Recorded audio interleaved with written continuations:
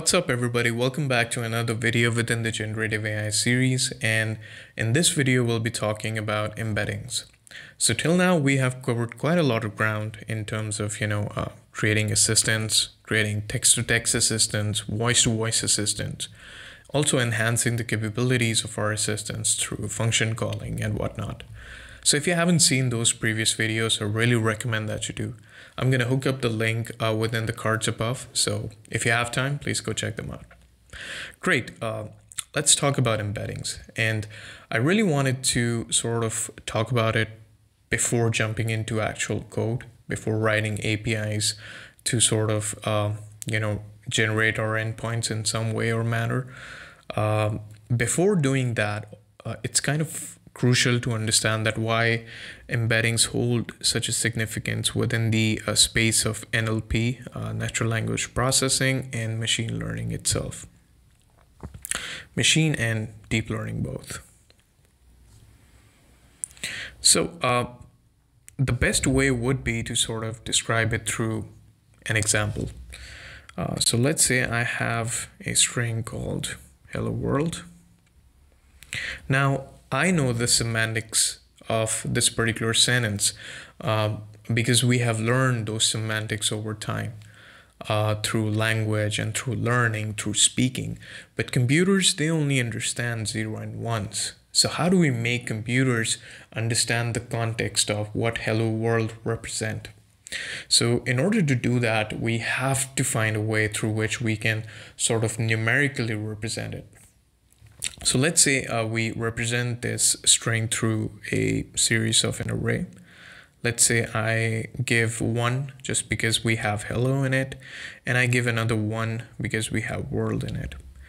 Now, if I give you another string, which just says hello, how do we represent it into a form of an array?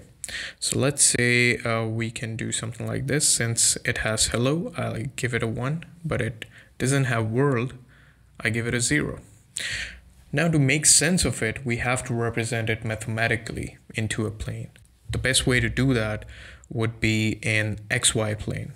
And the reason why I'm choosing XY plane is because we have 2 tokens over here. So when I say tokens, I sort of can incline you to a new terminology dimension. So this particular sentence has 2 dimensions. It has hello and it has world. And this particular token has 1 dimension.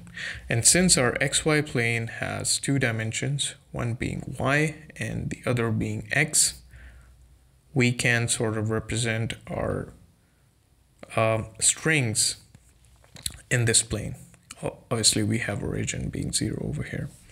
So to sort of represent this 1, 1, so this goes here, and then we have hello, which goes here. Now, have you ever seen Gmail writing or completing your sentences while writing, emails? So have you ever wondered how it does that? Or even when we use GPTs or OpenAI, how do these models, OpenAI models, actually know the context? Like in which context do they need to answer? Obviously, there has to be some calculation going on behind it. And there are like tons of data processing required for that and machine learning methodologies required for that. But if we consider the scenario of text completion, because we're going to take this scenario and move on with it as an example for our next videos as well. So let's say we want to find, if I type in hello, then my program or the system itself or a particular model should return hello world, or, just world ahead of my hello. So how can I do that? How can I achieve that sort of a functionality? That's the question. Right. So if you look closely, so within the XY plane, I can sort of represent these as vectors, just like that. Let me give them a edge over here and over here. Perfect. So I can say that mathematically I can represent my sentences in an XY plane. But the question is when in normal conversations our sentences can be huge, or the tokens within those sentences can be huge. So yes, similarly, we can represent, if a sentence has like n tokens, then we can represent it in an like an n-dimensional plane. Obviously, we cannot visualize it. We can only visualize 2D planes or 3D planes because that's what we have been taught through our schooling and within the college. But it's obviously hard to visualize or think about dimensions more than 3. But mathematically, it's possible. And if we can represent 2 tokens or 2 dimensions within the plane, then we can definitely represent n dimensions within the plane as well. So this is the concept around embeddings, that you actually represent them as vectors. And this is exactly the significance around it. So the term goes vector embeddings. Now, the technology around it, obviously, it inspires you to not just use it for text. You can also use it for videos. You can use it for audios. You can use it for documentation. And this is exactly a part of a functionality that these models have been built upon.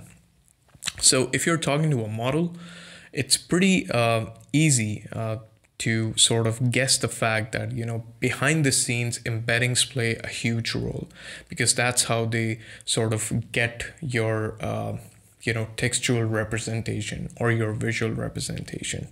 And also, when you actually assign numbers to it, then it's easy to sort of add some sort of math to it as well. And that's where machine learning comes in.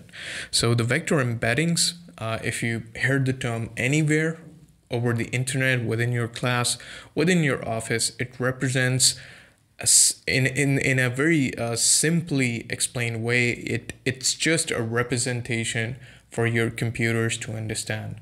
And since they only understand numerics, and so that's why the representation actually holds it that way. So instead of visualizing this as an array, you should visualize these as vectors within, some n plane. So I hope this makes sense, and we can continue with our, videos from here onwards, since we have the foundation now. Thank you for watching this video. If you like it, please hit the like button. And if you want to learn more about generative AI and, different other aspects around artificial intelligence, please subscribe.